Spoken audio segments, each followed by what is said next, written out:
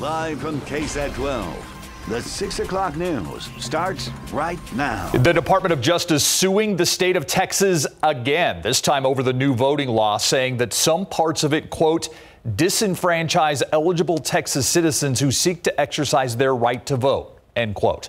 That new law, known as Senate Bill 1, signed into law back in September, putting several changes on the Texas law books. Such as banning drive-through voting and new rules for voting by mail. The focus of this lawsuit targets two provisions of that new law, one related to assistance in voting booths and another related to the rejection of mail-in ballots, saying it would negatively impact voters with disabilities, elderly voters, members of the military who are deployed, voters with limited English proficiency, and voters residing outside of the country. After that suit was filed, Texas Attorney General Ken Paxton defended the new law, calling it, quote, a great and much needed bill, end quote. He is on trial for killing his wife's grandmother back in 2015. This is R.C. Curtis, charged with the murder of 75-year-old Paula Boyd. Jurors hearing testimony today from a San Antonio police detective assigned to this investigation. And as Japhanie Gray reports, today he told jurors what he saw and the evidence that he found that led to Curtis's arrest. I just knew it was an adult female, approximately 75 years old. Witness and lead detective Randall Hines took to the stand on day 3 of the R.C. Curtis trial. In his testimony, he gave a timeline of what happened when he found 75-year-old Paula Boyd, a beloved ATB employee, found naked and murdered inside her Northside apartment on October 21, 2015. Curtis was Boyd's granddaughter's husband. Earlier, the Bexar County medical examiner went through a long list of injuries Boyd suffered before she was killed, including a severed spinal cord, up to 15 rib fractures, and injuries associated with strangulation and blunt force trauma. After speaking with Boyd's daughter, I got information about a bank account that belonged to Miss Paula Boyd. During his investigation, Hines says he got receipts from a convenience store ATM and surveillance footage showing when Boyd's card had been used and by whom. Black male, about 6'4", probably over 300 pounds, wearing blue shorts, red tank top, and a ball cap. Does the defendant look like the individual that you saw in the video in the store? I'm going to object. That invades the province of the jury. That'll be overruled. Yes, sir, it does. More evidence like bank records was also presented during the trial, even though it was contested by the defense. Again, this trial continues through tomorrow. If convicted, Curtis faces life in prison. At the Cadena Reeves Justice Center, Japhanie Gray, KSAT 12 News. Some are hesitant, many parents jumping at the chance to get their younger kids vaccinated against COVID. Just days after the CDC gave the green light to the Pfizer vaccine for kids 5 to 11, University Health began taking appointments and vaccinating children at the Wonderland of the Americas vaccine site. And that's where our Stefania Jimenez joins us live. It was a busy place at 5. Does not look as if it has slowed down, Steph. Yeah, that's right, Steve, but there is a reason for that, and that is because University Health here is just wrapping up administering its vaccines for the day. It's been pretty busy here. I mean, all you're going to see here right now are just the workers here because all of the parents and the families have pretty much left already. But, you know, they're saying that they vaccinated about 1,000 children from the ages of 5 to 11 years old today at this site alone. Now, just a reminder that the younger kids in that age group that I just mentioned, 5 to 11, they're getting a lower dose of the Pfizer vaccine because that's what the CDC is allowing. University Health is taking appointments online, and they say that there's been a ton of interest. In fact, they're booked tomorrow and Monday. Parents are telling us that they're relieved. The holidays are just around the corner, and now that their kids have their first dose, they can be protected against COVID and see their families. This is the day we've been waiting for our family. We've been waiting for a year for them to come out here. It's important because we want them to interact back in society. We want to make sure that they're safe. We want to make sure that they help our community not spread this virus. It's important, it's our part in the community to ensure that we're all vaccinated, everybody in our families vaccinated. All right, now back out live here. You're going to see these walls right here. This place is super kid friendly. There's art, lollipops, drawings. All of this is to make the kiddos feel more comfortable getting the shots. And by the way, this isn't the only location where those younger kids can come and get their Pfizer vaccines. In fact, we have a list for you on our website, KSAT.com. And by the way, Steve, I grabbed these lollipops, these stickers. I'm going to bring one back for you, okay? Because I know how much you like these. That's great. For now, we're live here, Stefania Jimenez, KSAT 12 News. Steve, back to you. Big sticker guy, Steve is. Yeah, yes. Big step for so many families. Thanks, Stefania. Many families across Bexar County will have some fresh produce just in time for the holiday season, thanks to an urban farm on the east side helping to fight food insecurity. A total of about 18,000 pounds of vegetables and fruits grown here at the Greenies Urban Farm on the east side. It's been donated now for distribution around Bexar County. The farm is located at Sherman Road and Hudson Street. It's a collaboration between the Texas A&M AgriLife Extension Services and Bexar County. The vegetables harvested this year include squash, cucumber, other super greens. An event was held this morning at the farm to welcome its second harvest, and food was donated to partnering organizations with families still struggling because of COVID-19. This food was certainly welcomed. People are having a hard time. This gives them a little bit of a break, and right before Thanksgiving, they may have some great veggies at the table. Throughout this pandemic, we've seen lots of people suffer from food insecurity, and many people at all different levels, and food costs have been increasing, so being able to provide them fresh fruits and vegetables from this garden is just a beautiful partnership we've been able to have. The farm also helps people living in areas that do not have easy access to healthy foods, places known as food deserts. Food has been given to the San Antonio Food Bank, the Wheatley Senior Living Apartments, and to families with University Health's CareLink program. It's a great idea. New at 6 in a few months, a select group of South Texans will offer their blood for testing in a revolutionary clinical trial that could save the lives of millions. That test detects 50 kinds of cancer in your body all at once. Ursula Perry with those who are hoping to take on cancer before it takes its toll on anyone else. Anchor and reporter Rosendo Rios' family and her KSAT family were devastated when she died of cancer last year. Some are asking, what if she'd caught it earlier through screening? I don't know that I could say it would have saved her life, but I think it would have prolonged her life because she could have caught it sooner. In Rosenda's case, family history of a similar cancer would have been her first clue. But now the Mayo Clinic has a test that drills down on the issue. 2 vials of blood are drawn and sent to a lab, and then 10 days later, you find out. And what the tests do can both detect, 1, is there cancer DNA in the bloodstream? And 2, and this is very important, where is it potentially coming from? UT Health's MD Anderson Cancer Center is part of the Mayo Clinic's next testing step. It'll soon be looking for patients who qualify for a clinical trial that will be nationwide. In the ideal world, in the setting of a clinical trial, so we can learn best, how to use them, and again, really how to catch cancer in its earliest setting. It's called the Gallery test, and it's not yet FDA approved. And it's also not meant to take the place of regular screenings like mammograms and colonoscopies. If you'd like to get in on the clinical trial in San Antonio, it's not underway yet, but you can still call MD Anderson in San Antonio and get your information in early. Ursula Perry, KSAT 12 News. This was more than just a casual walk. New at 6, the COVID-19 pandemic has been life-changing for nearly everyone. But it's taken one San Antonio man on a unique journey. 33-year-old Michael Collins said he felt called to take the ultimate 3,800-mile road trip from here to Alaska. He didn't drive, he walked. KSAT digital journalist Julie Moreno talked to him about this once-in-a-lifetime adventure. Oh my goodness. Oh my goodness. This is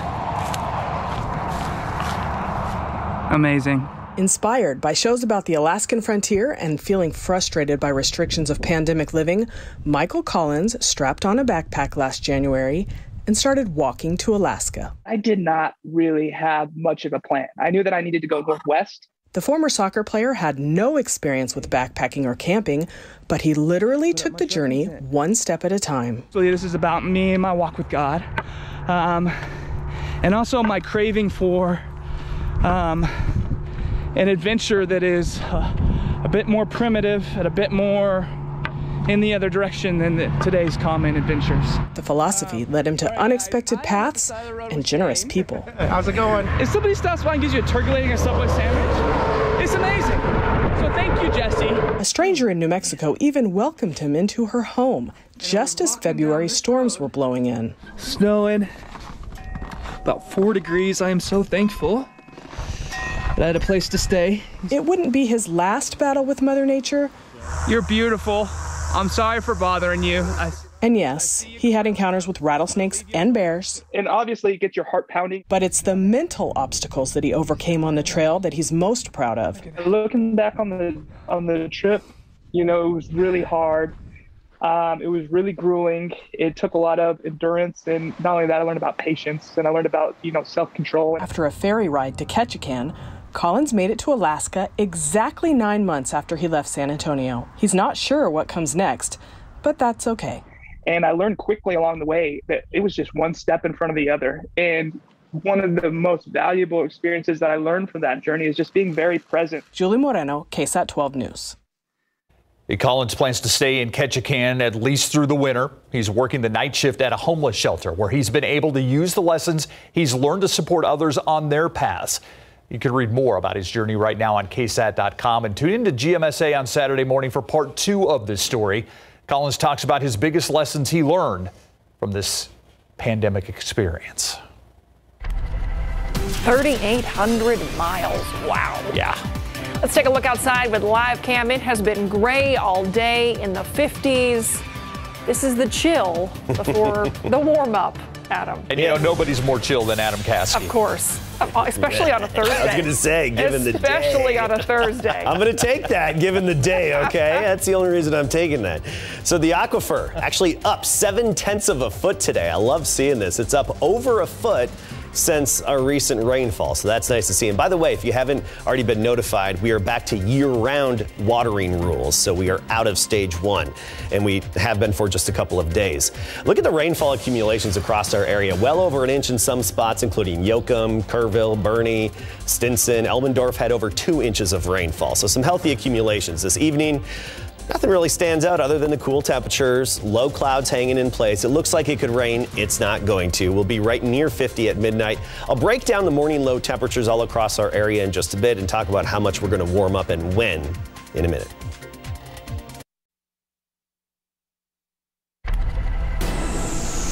A new strategy when it comes to tracking the virus that causes COVID-19. Researchers right here in San Antonio now making the virus glow. Tonight on the Night Beat, a look at how it's helping to shed light on the pandemic and save lives.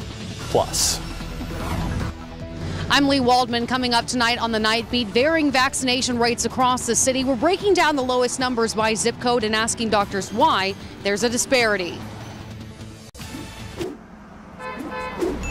It is a streak the state does not want to continue. Sunday will mark 21 years since the last fatality-free day on Texas roads. Our Samuel King joined us now. Samuel, TxDOT making a push to end this streak.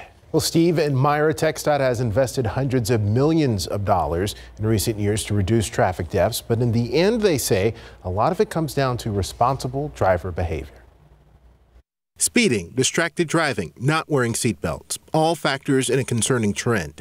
Not only has it been almost 21 years since the last day without a death on Texas roadways, the number of fatalities is higher than it's been in decades. Currently, we got 3,556 fatalities in our state.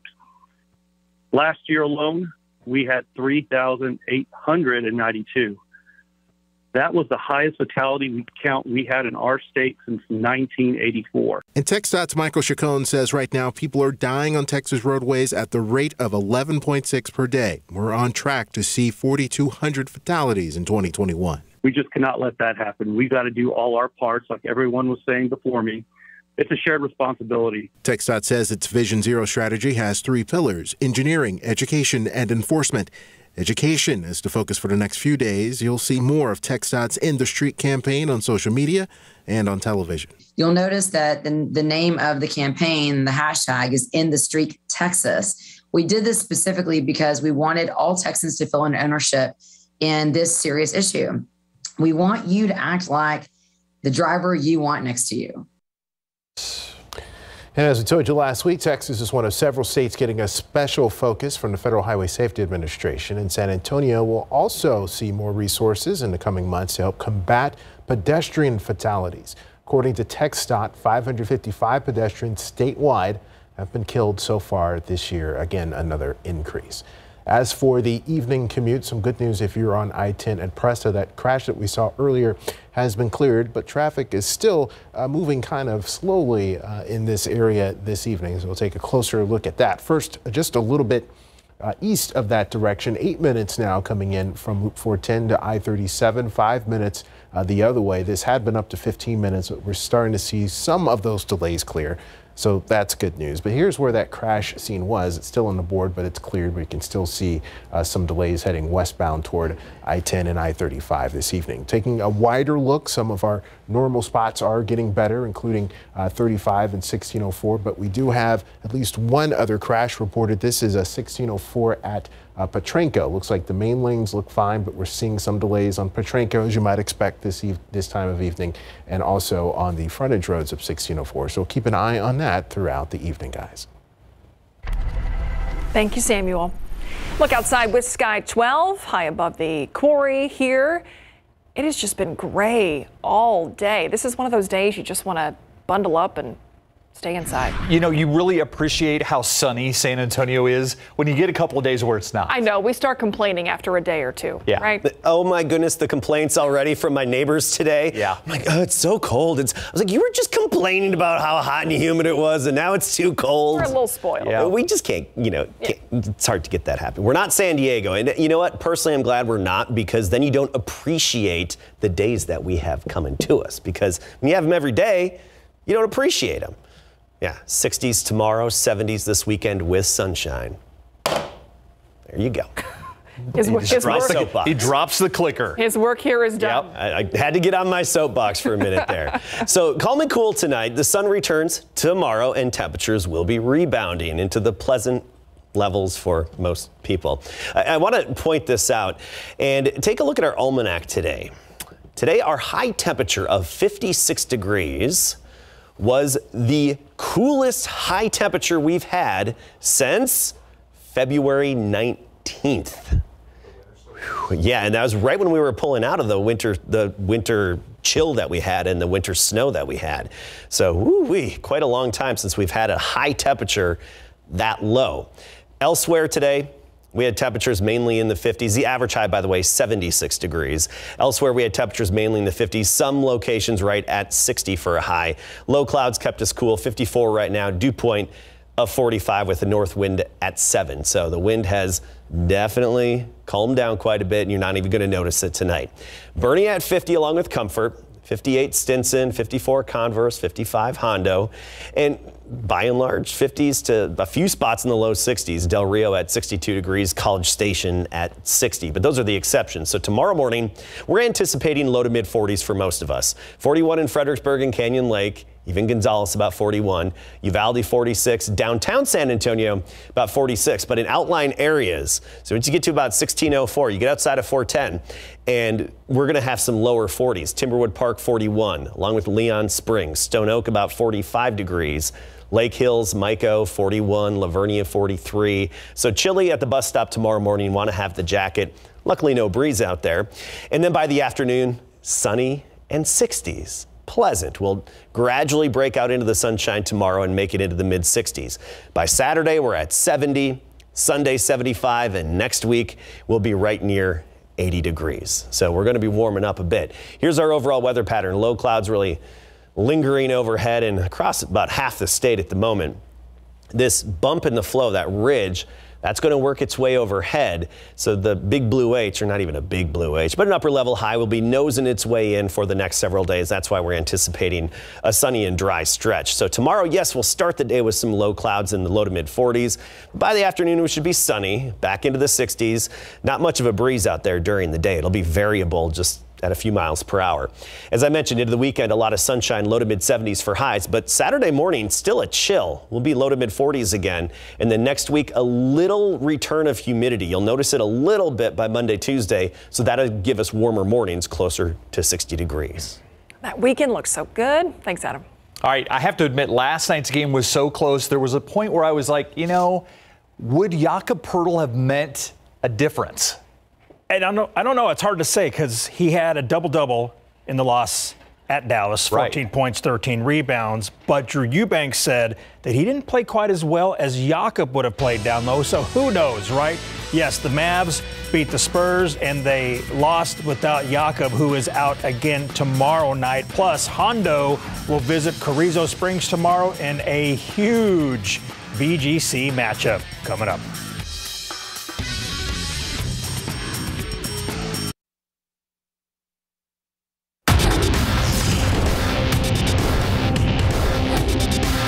Well, there's no setbacks in the hamstring. He's been just fine. And hopefully he's that way today and tomorrow. He's healthy, and he's our starting quarterback. You heard it. Tyrod Taylor is back per Texas head coach David Coley in Big Board Sports. For the second time in less than a week, the Dallas Mavericks beat the Spurs, this time at the AT&T Center, 109-108. A week ago tonight, the Mavs beat them in Dallas, 104-99. Last night's game saw 8 ties and 11 lead changes. The Spurs' largest lead was 10, while the Mavs was 12. DeJounte Murray led the Spurs with 23 points. Center Jakob Poeltl missed the game due to health and safety protocols. Drew Eubanks started in his place and ended up with 10 points and 5 rebounds in 19 minutes. Yakta's obviously has done a lot for us, and we're going to miss him out there. But me personally, I just got to be more solid, especially on defense. Made some adjustments in the second half and got it going a little bit, but just overall being more solid. It's a next man up mentality. I always said that, and we got some guys here who been working. You got a guy like that as a vet, Drew and Jock, guys up and coming, just working, waiting their turn, and that's what I try to preach tonight. We hope y'all gets well and get back soon. But in the NBA, it's just next man up mentality. Mavs guard Jalen Brunson did in the Spurs for the second time this season, scoring 13 of his game-high 31 points in the fourth quarter to help the Mavs win. So the Spurs will play at the Magic tomorrow night at 6 to close out the 2-game regular season series. Pro football coverage, powered by Davis Law Firm. Tyrod Taylor will be back in shotgun formation for the Houston Texans Sunday when they visit the Dolphins. He last played in Week 2 at Cleveland, suffering a hamstring injury in the second quarter that knocked him out of the game, the start of a 7-game losing streak for the Texans. Head coach David Coley was asked what Taylor did well during his nearly 6 quarters of play to start the season. Well, he did what a veteran quarterback's supposed to do. He executed our offense. He ran it well.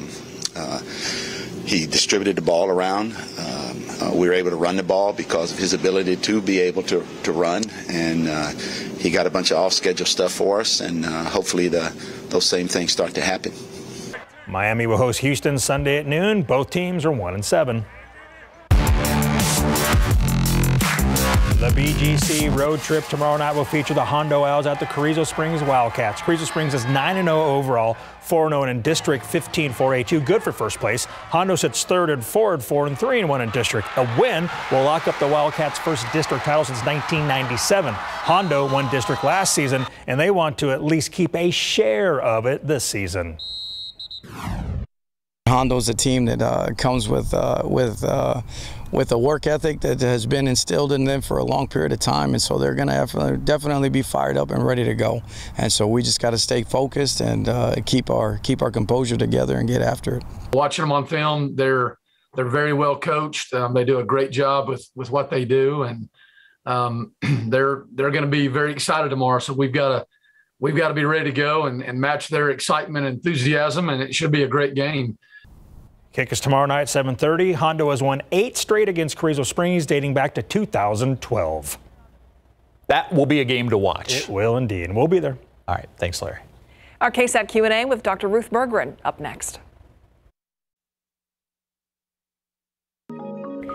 You saw the crowd of parents and local children eager to get that COVID-19 vaccine for kids ages 5 to 11. The CDC signing off on that.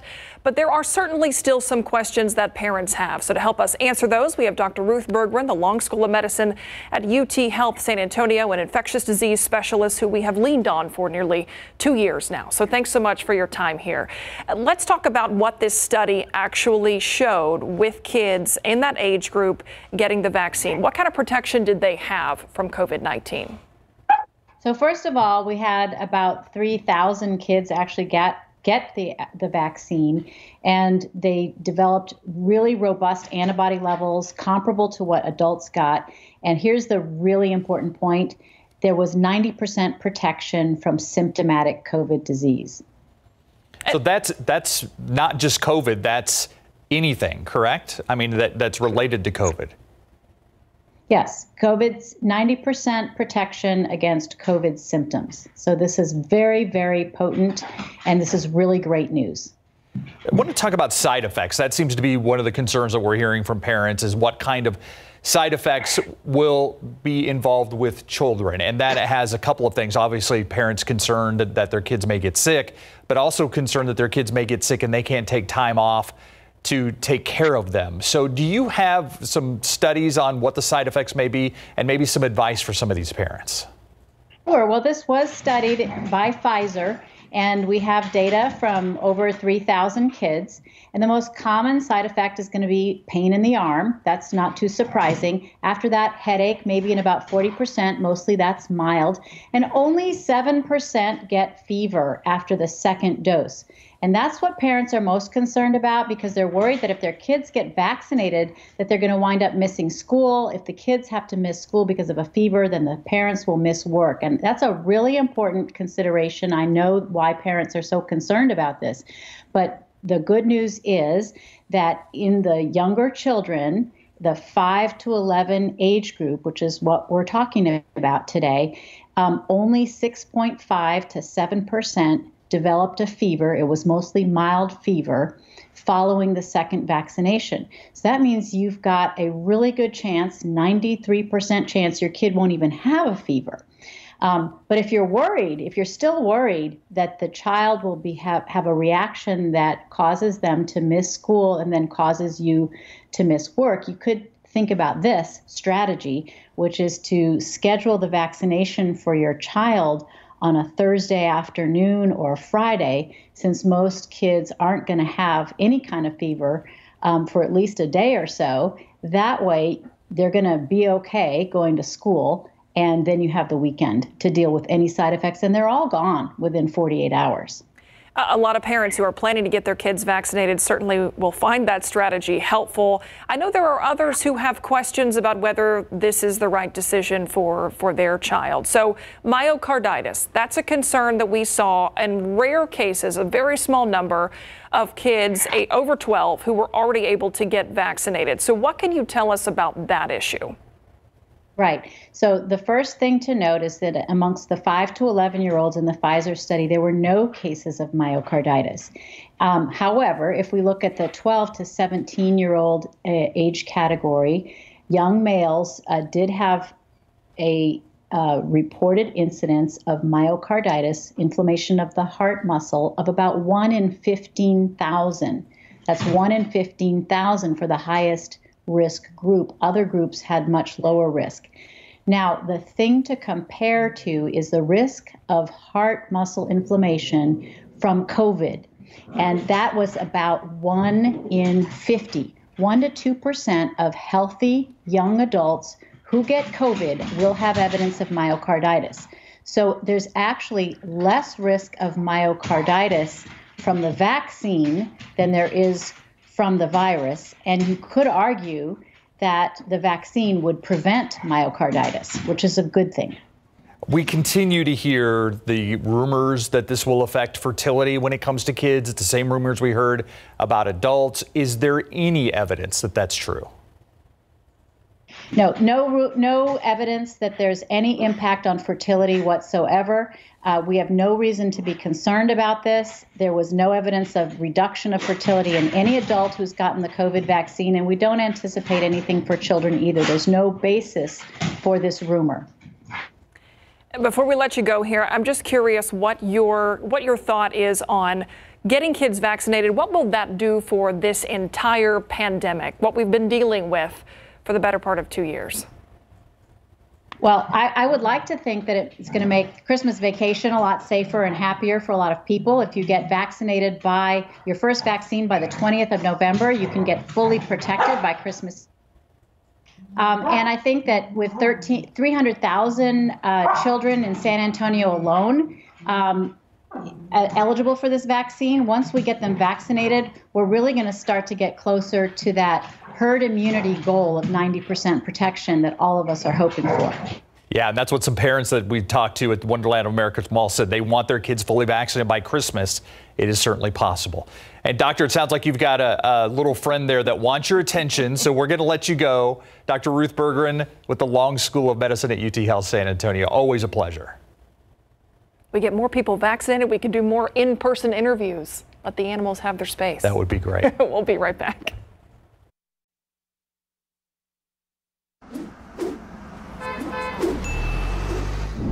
Welcome back, everybody, to some reminders about some construction. We've been seeing this for a while here, this project at Loop 1604 on the northwest side. So some more alternating lane closures along a large stretch of the road, including between I-10 and Bandera Road, starting at 9. This latest round runs through November 6th.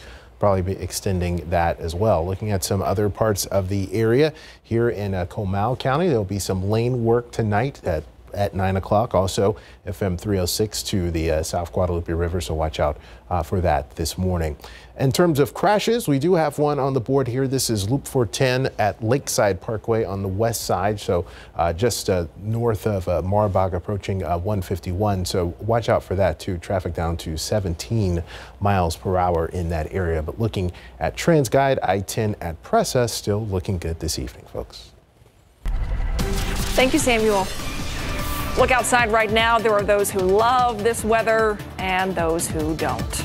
They may be happy with what's to go. I don't mind the temperature. It's just that it's so gray. Yeah. I mean, it's literally like a blanket of clouds out there. That's exactly what it is. And it is kind of a, kind of ruins your mood sometimes, if you have these prolonged cloudy days. But we're going to be sunny again tomorrow. So bright and sunny by tomorrow afternoon. 54 right now with the low clouds. They're going to linger through the night. So temperatures just falling off a little bit, and we'll start the day tomorrow in the 40s. I'll talk about low temperatures for all across our area. You'll want the jacket in the morning, that's for sure.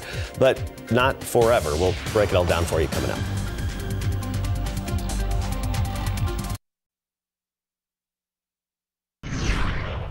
All right, it is cold outside, gray. It's all about to change, but you know what will make today even brighter? What? It's Thermometer Thursday. Oh, is it? Yeah. Oh, is it? Yes, it is. And it's perfect weather, perfect time of year to have a homemade thermometer to measure all those changes outside. And this one right here. When isn't a good time of year to have a good thermometer? Oh, it's a great time of year, no matter what. I mean, 365 days. Even leap year day, whatever. It's all perfect. So today we were only in the mid-50s for highs. Tomorrow back into the 60s with sunshine. Saturday and Sunday we're in the 70s. Then next week we get a little bit closer to 80 degrees. So we're going to notice some warmer temperatures on the way. Take a look at our satellite today. We had the low clouds lingering. Of course, they disappear toward the final frame because the sun is setting earlier now. And the visible satellite's really just a high-powered camera in outer space. It's not the infrared imagery. It's just pictures throughout the day. So that's why they disappear at night. Anyway, you see those low clouds really holding tight across our area, and it affected temperatures. We had a high temperature of 61 in Lubbock and 65 in Amarillo. That's where we had some sunshine. But locally, we topped out at 56 degrees. And I said earlier in the newscast, that's the coldest high temperature we've had since February 19th. Been a while. Now is when we were pulling out of our winter freeze. Right now we're 62 Marfa, 62 Del Rio, So a few areas in the lower 60s, Brownsville 62, but 55 in Carrizo Springs, Kerrville 51, and Fredericksburg now down to 49. So already starting to see some 40s out there. And this is what we're expecting tomorrow morning. Lower 40s north of Highway 90. So Canyon Lake, Austin 41, Kerrville right near 40 degrees. Some nooks and crannies of the hill country could dip into the upper 30s. But elsewhere, we're generally in the mid 40s. That is downtown San Antonio and within 410. You get outside of 410 and I'm expecting some lower 40s. Elmendorf, La Jolla, 43 along with Castroville, 41 Timberwood Park and Leon Springs, 41 the temperature tomorrow morning in Bernie. We'll even trim off a few more degrees into Saturday. But by Sunday and into next week, our morning temperatures rise. We're not going to have that jacket weather. You'll want the jackets the next couple of mornings. But once we get into Monday and especially Tuesday time frame, we're back to 60 degrees with a hint of humidity in the air for the morning temperatures right near sunrise. There's a lack of mugginess in the air, of course, drier air, even Corpus Christi, a dew point of only 52. I say only because they're right on the coast and usually they've got one of the highest dew points due to the proximity to the Gulf of Mexico. But the humidity is not going to be noticeable until just a hint of it early next week. Dew points back near and in the lower 60s by about Tuesday. Here's the pattern. Big dip in the upper level flow. Pushed the cold front through, caused some rain. That's all over the Gulf of Mexico. Upper level high, blue H over the Baja Peninsula. Bump in the upper level flow. That ridge is going to arc its way overhead the next several days. So we're looking at nothing but sunshine. Not first thing in the morning. I still think we'll have a decent amount of clouds to start the day. But by the afternoon, we'll have a lot of sunshine and a dry stretch of weather from the 40s in the morning tomorrow to the 60s in the afternoon. Saturday, we start the day in the 40s, so early risers going for that bike ride, long jog or walking the dog. Saturday morning, 40s and a bit cool, below average, but the afternoons will be comfortable in the 70s, then near 80 as we get into next week.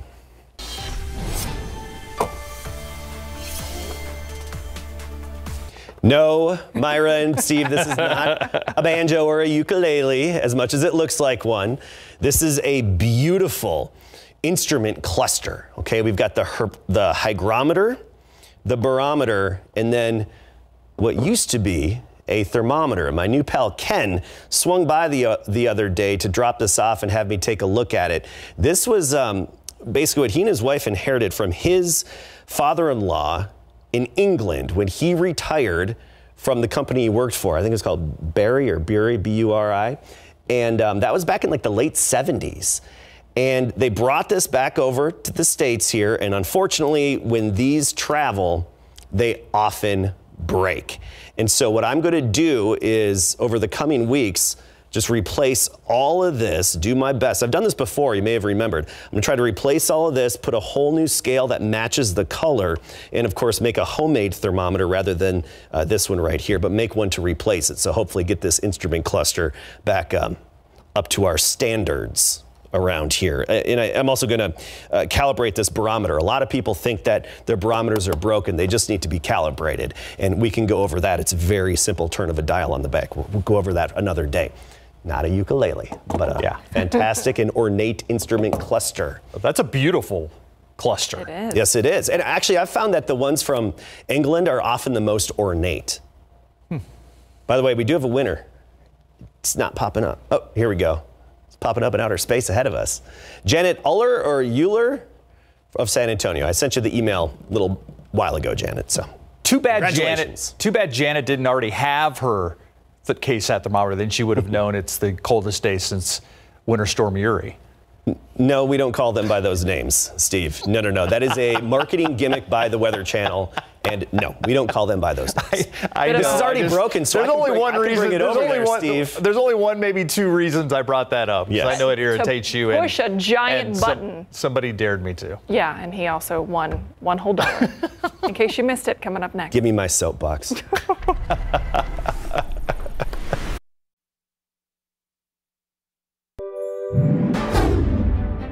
And a good morning to you. It is Thursday, November 4th. Firefighters arrived to flames through the roof on the backside of that structure. A woman in her 40s was taken to the hospital with significant burns. Firefighters say they were able to put out that fire pretty quickly. First at 5, we have a breaking news update on the suspect charged in the shooting at the Quarry Market. We've learned 18-year-old Julio Cesar Rivera is actually facing new charges in relation to a robbery last month. San Antonio police say that back on October 19th, Rivera robbed a woman and her 5-year-old daughter at gunpoint outside of a convenience store in the 5500 block of Highway 87 East. Live at the Wonderland of the Americas Mall, Stephania, I can hear the activity behind you. It sounds like it's pretty busy so far. Yeah, it sounds like it's busy because it really is. Even at this hour, I'll step out of the way so that you can get a clear view of what's happening right here. You've got a lot of families, a lot of parents here getting their kids vaccinated. Also, people are coming here to get their booster shots. University Health is vaccinating 1,100 people a day here. Also learned the name of a man killed in a train crash this week. He is Joe Frank Watkins. He died Monday afternoon after San Antonio police say he was walking along train tracks. This was near Gibbs Sprawl and Miller Road on the northeast side. Despite emergency crews trying life-saving measures, Watkins died at the scene.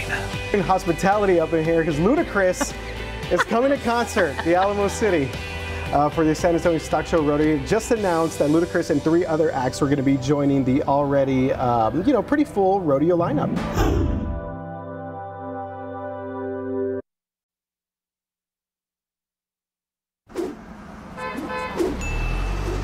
Still watching a slowdown on the west side. This is Loop 410 at Lakeside Parkway, northbound down to 17 miles per hour there. But things otherwise looking fine on Loop 410, but that little slowdown there caused you 8 minutes to get from Ray Ellison to 151. And this is a look at 1604 Valley Meadow getting close to 151. You can see a little bit of a delay there, Steve. Thank you, Sam. That does it for the 6 o'clock news. We'll see you back here on the Night Beat at 10.